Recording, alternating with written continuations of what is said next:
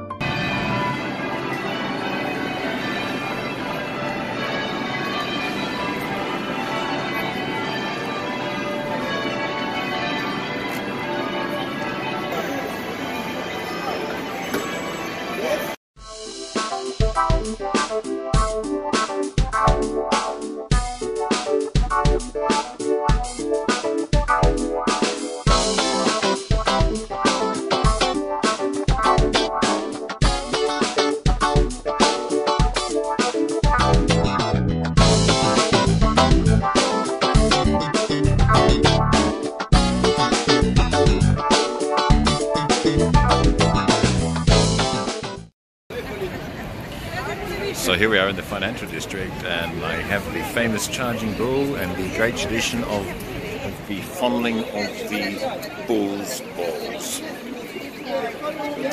I'll leave it to it, I think. Not for me. So I've been using subways a fair bit to get around, and I gotta say I love the New York subways. They're generally pretty clean, I have to say. The stations can be a bit grotty, but the ticketing system works well. You buy a Metro card, I bought one with $40 worth of credit on it. And you just swipe it when you go in, and then if you need more credit, you just top it up. And it's not a bad way to go. It's a bit slow getting from Manhattan out to Queens, where I'm staying. It takes me the best part of 40 minutes to an hour, depending if there's track works happening. I'm a bit concerned that I'm the only person on the carriage of this particular train. It's taking me somewhere, I'll end up somewhere, so it's all part of the grand adventure.